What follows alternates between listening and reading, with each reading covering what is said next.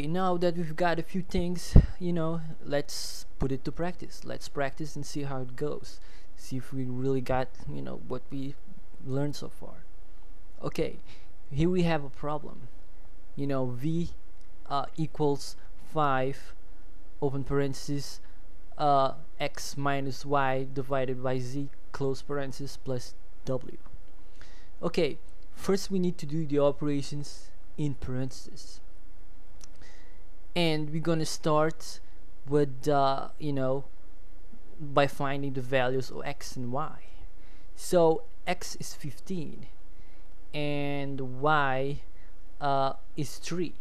So what we're gonna do, 15 minus 3 equals 12. So we're gonna put 12 in there. Okay, and then we divide 12, that's minus 15, x minus y, that's 12. We're going to divide it by z, and z is 4, so it's 12 divided by 4, and that equals 3. And now that we got rid of the parentheses and that we find the 3, we're gonna multiply that 3 that we just found to the 5. So 5 times 3 equals 15. So now we're gonna add the 15 that we got plus w, and we know that w equals 10.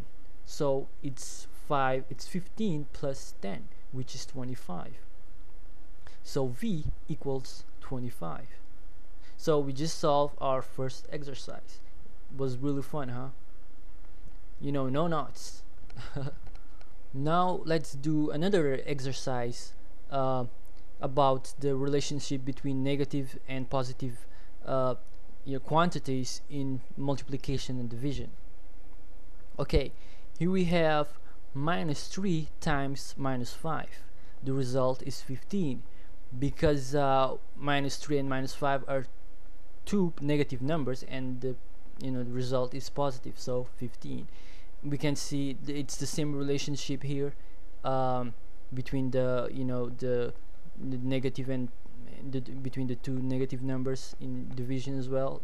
The result is positive.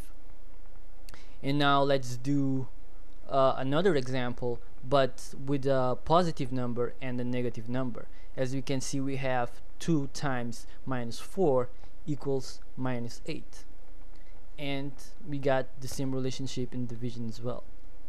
Okay, now let's put together all that we've learned so far, like the order of operations and the relationship between negative and positive numbers in multiplication and division, into one single exercise.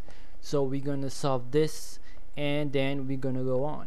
Okay, we have the following problem. We have w equals xy divided by x plus y.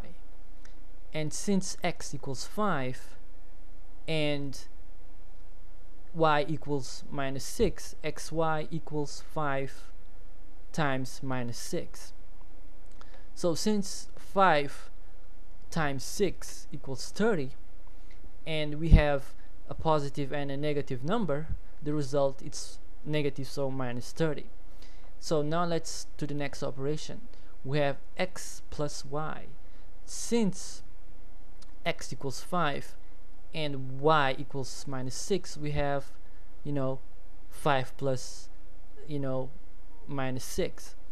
So we're gonna turn the positive symbol and the negative symbol since the result is between them, it's minus, it's a negative symbol. So we have 5 minus 6. So 5 minus 6 equals 1.